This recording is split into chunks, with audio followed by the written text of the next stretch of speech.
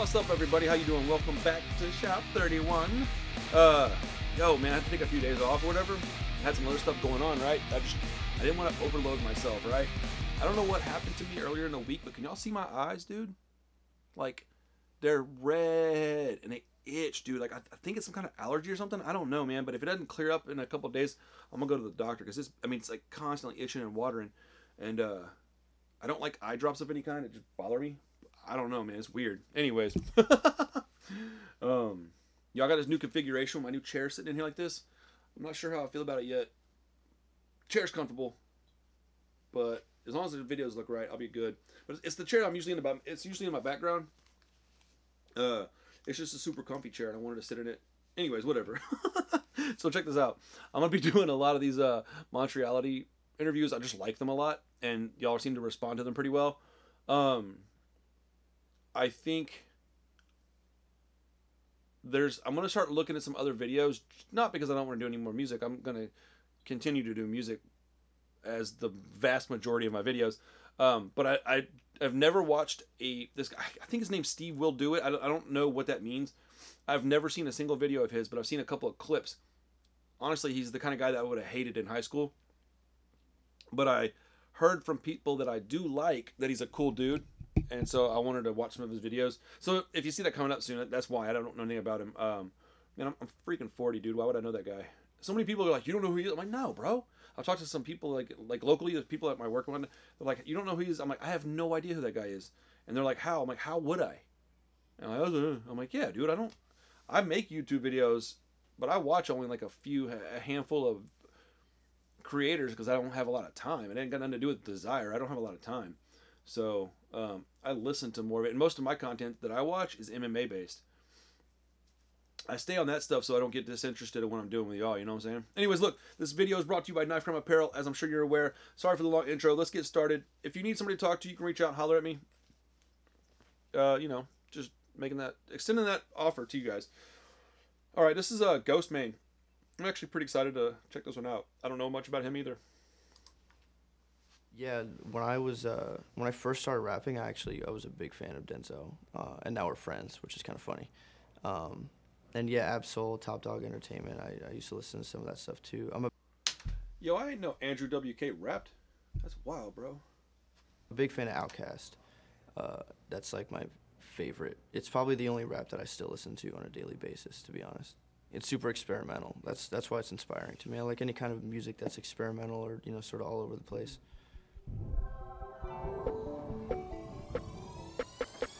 My eyes are driving me nuts, bro.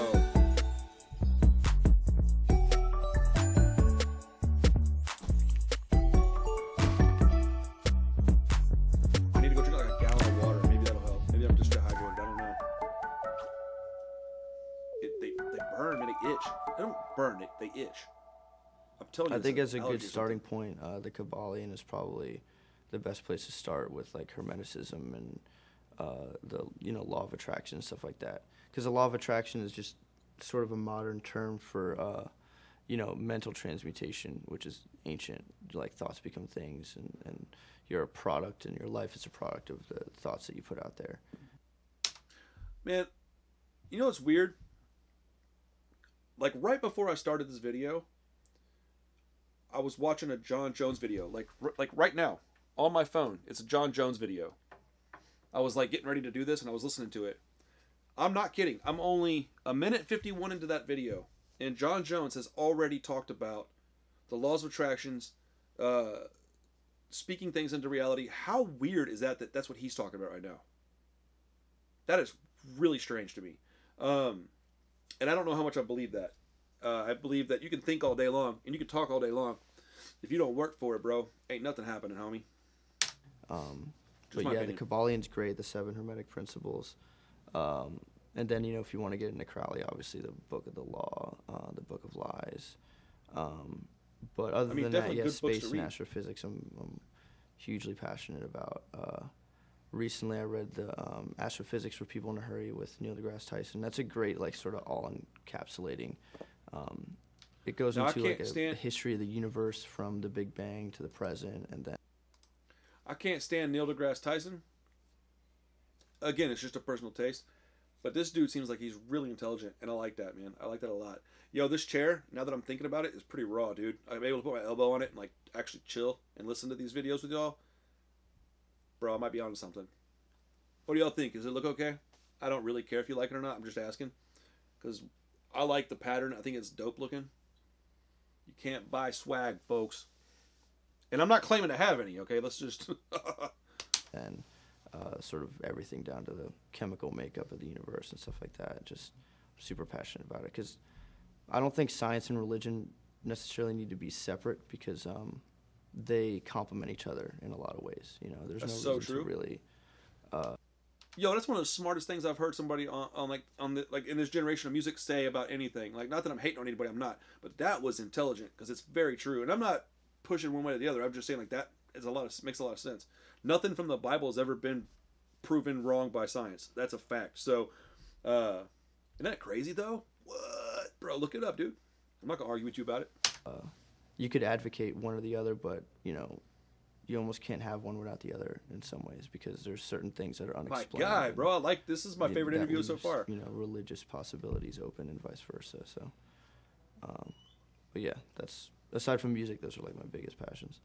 I think you know one of the most important things is just not losing sight of whatever it is that you know you want to do because I think everybody out there has the one thing that they really want out of life or really want to do in life or whatever.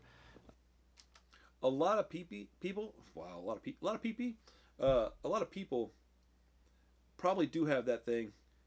People are scared a lot to take chances, and people oftentimes, unfortunately, are really lazy, man. And then if you don't have any self-confidence, you're not gonna take any chances. So like, it's a real man. It's tough, dude. Like, oh, this dude's awesome, man. I like this kid so much. I don't really care for his music much, to be honest, but this is awesome. What I've heard of his music, which is admittedly very little. But we have a lot of outside forces telling us that that one thing may not be, you know, the right thing to do because it's not smart or lucrative or whatever. But I think that if you stay focused on that one thing, no matter what, that it'll somehow materialize itself in your life. Like I've always wanted to travel.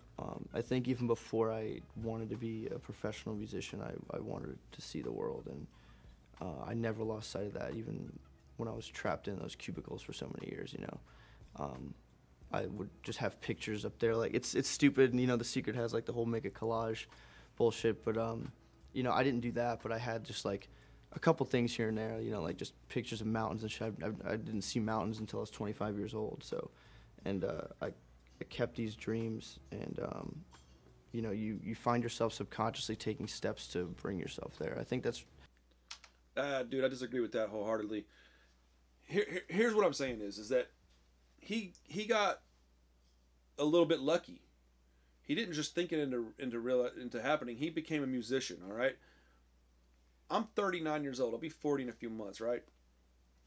I have thought about and focused on and dreamt of seeing the Grand Canyon my whole life. I haven't been able to go. It takes money to do stuff like that. And I understand what he's saying, but like I disagree with it. Nothing wrong with what he's saying, though. I don't think that that he should change his ways. That's stupid, dude. Do you, bro? I'm just saying, like, my opinion is that I don't see, you know who talks about stuff like that happening? Rich people. People with money. People like that kind of thing.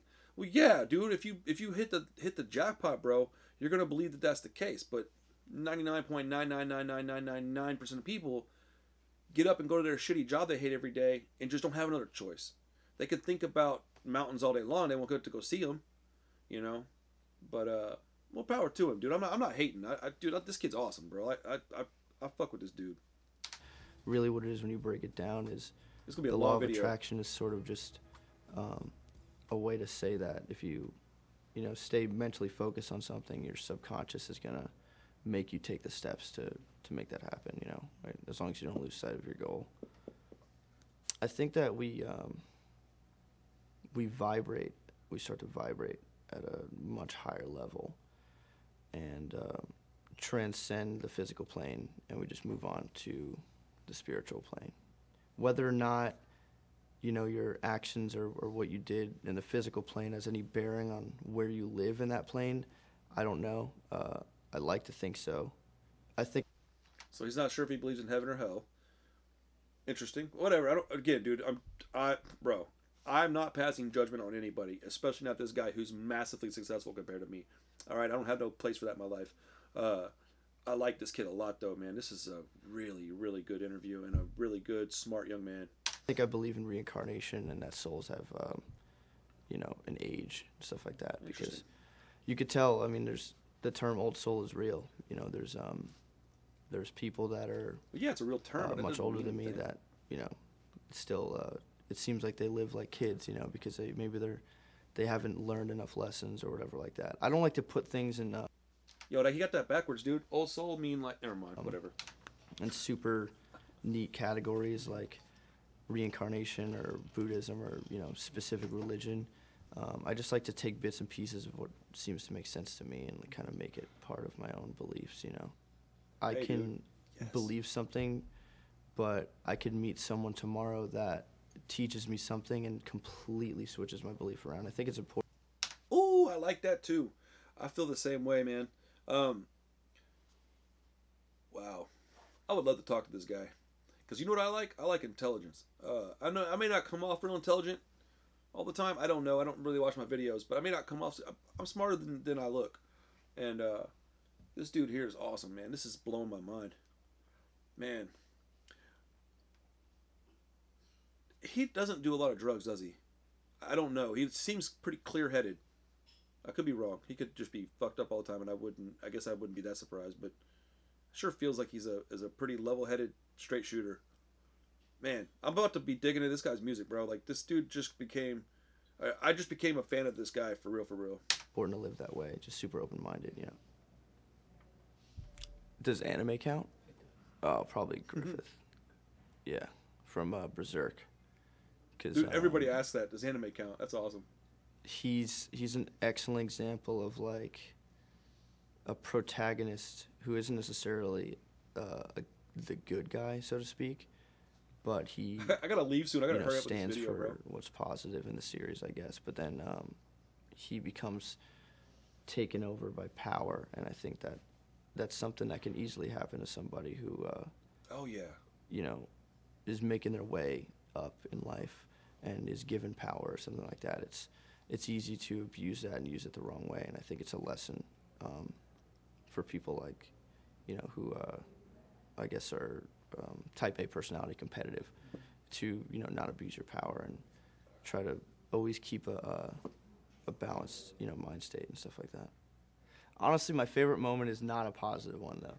I like when he, I think it's the third one, when he starts to get consumed by, the power he has, and he, turns into this, like, the demon version of himself. I love that just because I'm really into, like, gory and crazy anime shit. But it's not necessarily positive or anything. I thought that was really cool to see what happened to him, because I wasn't expecting that when I started watching the series, but yeah.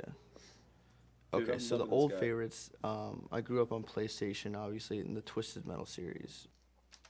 Galaga's my favorite video game. Not that I've probably already said that before, but just letting y'all know. Always my favorite. Twisted Metal 2 is my favorite game, by far. I don't think any of the Twisted Metals they made after that, like, compared to that one. It was so good. And I still have, like, a code book with all the level codes and everything to get to the next levels. But newer games, the Fallout series for sure. I'm a huge fan of that. I've played New Vegas and Fallout 4 like 3 or 4 times each, just to join different factions and see what happens. I like Final Fantasy 14. It's an MMO. Obviously the classic one, Final Fantasy 7 is awesome, and Final Fantasy 10, which kind of got me into, like, turn-based combat stuff. It's awesome. It's a compliment. I'll take it. Most of the comparisons I get are pretty good. Yeah, and people say Griffith too. Griffith is kind of one of the reasons I dyed my hair, to be honest, because I was so inspired. Yeah. Most of the lines in, like, if we're talking about recent songs, like, most of the lines in Kali Yuga are super important to me, because I wrote that in a really one of the hardest emotional times of my life. I'm reading shit from kids that tell me they just want to quit. You're not. Yo, that's happening to me too, bro. I love y'all, man. Just so you know, I love you. My eyes itch like a motherfucker, but I love you. My favorite thing about him is his front teeth. I'm not gonna lie. That shit's fire. Not alone. I feel like dying.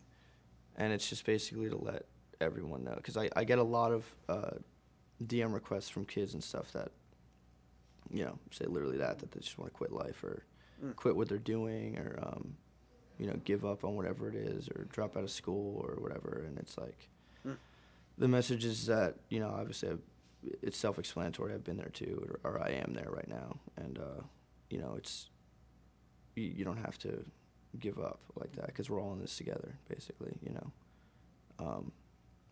And the whole song, like, even like I thought about taking my life on Periscope. Literally, like I was like thinking about live streaming my suicide because I was so fucking depressed and I just was in the darkest place I've ever been. And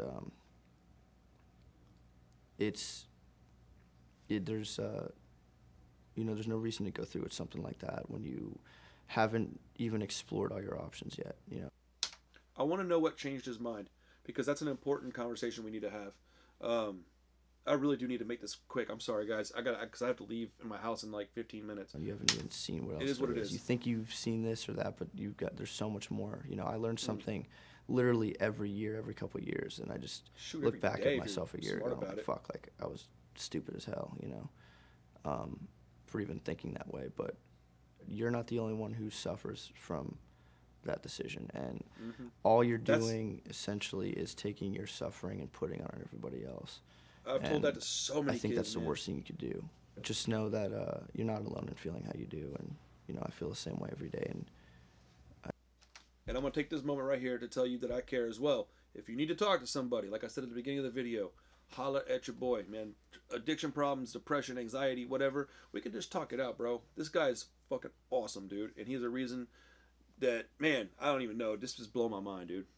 I cope with it, so you can too. Facts, bro. Depression is like, yeah, it's definitely real. It's definitely a chemical imbalance, for sure. A lot of times it could be, depending on how mild it is, it could be fought with just, you know, mindset, positive thinking, flipping things around. Other times it's really not that easy. It's legitimately a chemical imbalance, and you wake up every morning, you go to sleep every night, and you don't want to do anything that you're doing. You don't even want to breathe. You don't want to see the light of day, you know. But it's like, you got to find.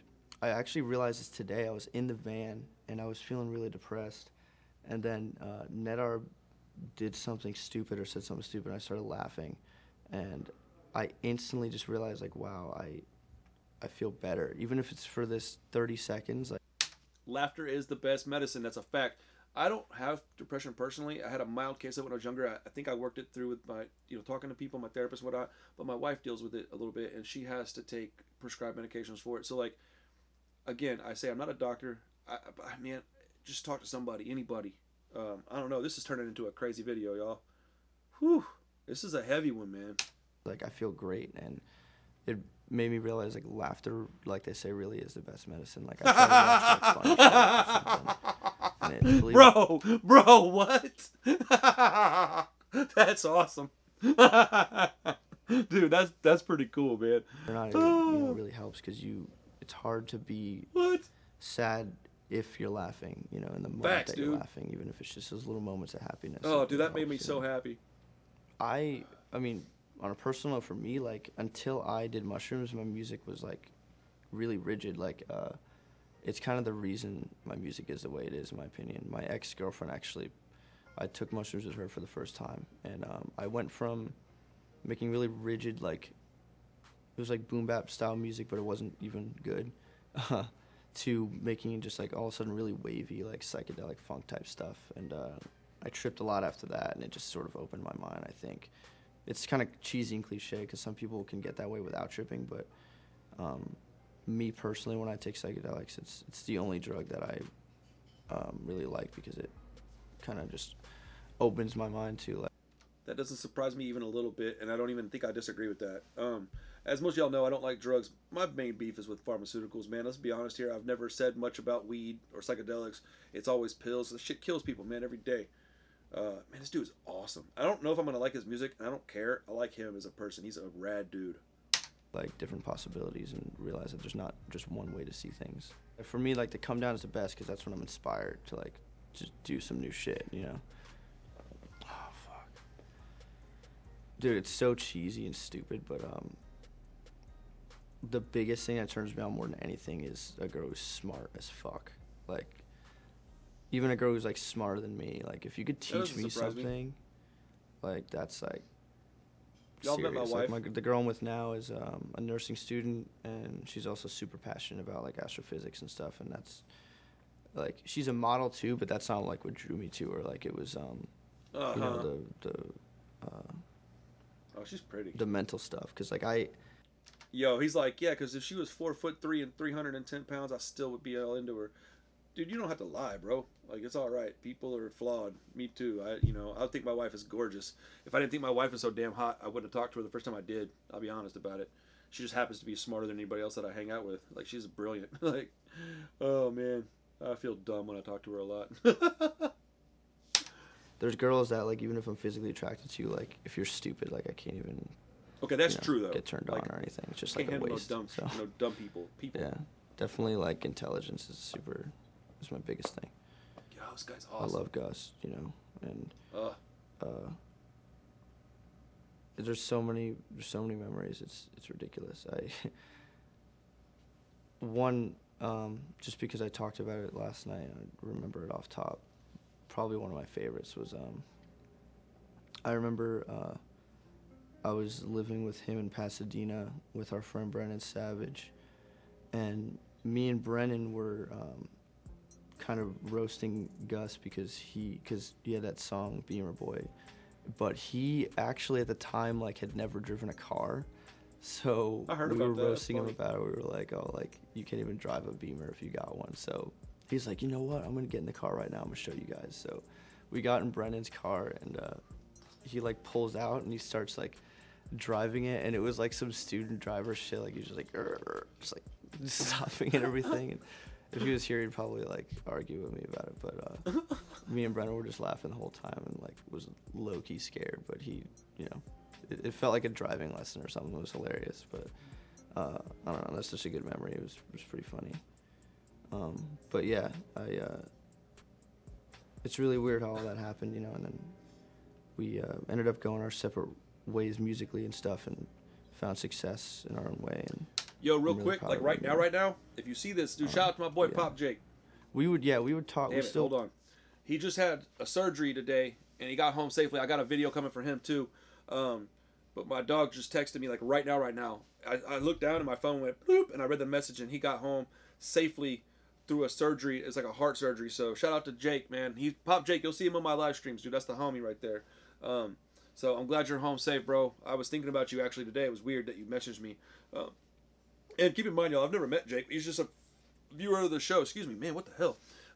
I feel like I know you guys personally, like doing this stuff, man. This is becoming a crazy life, man. But anyways, look, I'm just glad you're home, bro. Would touch base like every once in a while. Like he would randomly just send me like a selfie or something, and I would send one back, just like bullshit, like, you know, I see you and you guys are killing it, or blah blah blah. But yeah, I think it's important to always like try to make an effort to stay in touch with people that you care about, you know. Facts. For sure. Message to the youth, kind of like I stated before, you know, don't let anybody tell you that you can't do or be something that you really want to do or be, you know. Can't argue with that. Societal norms and fuck molds and all that bullshit, you know, just stay focused on your goals and what you want to do, and don't lose sight of that shit. Shouts out Montreality. Montreality show. Yo, that shit was fire, bro. Like, real talk, dude, I don't know what I'm going to think about his music. I'll be honest, I don't think I care, man. That shit was awesome. That was wild. Dude, my eyes, look how bad my eyes have gotten, y'all. Oh my goodness, bro. Oh, I can't believe I'm going to upload this. Yo, you see how watery they got? Like, what in the world, dude? I don't know what I would have done yesterday. It got the worst today, but I don't think I could have done a bunch of videos like this all week. Oh, man. I'm going to have to hit up some eye drops or something. I don't like those things, but I'm going to have to, man. This is horrible. What's eye drops do? They, like, hydrate your eyes? I don't really know much about them. Anyways, yo, that was an amazing, amazing video, dude. Like, I'm so glad I watched that. again, his music doesn't even matter. I mean, it might matter to me, but like I'm not concerned of whether or not I'm going to like that. This dude's awesome. I will support this guy. I've heard very little of it. I just don't want to act like I know him when I don't. Dude, that was crazy. Look, I got to run, y'all. I got to go to the theater. It's my Friday night movie. Yeah. Whatever, man. Jake, I'm glad you're home safe, brother. And I got a video coming for you. Everybody else, man, I love you guys. Take care of yourself. Be kind to everyone else. Live streams every Saturday night, man. Y'all need to come hang out. Yeah. Fuck what you heard. Peace.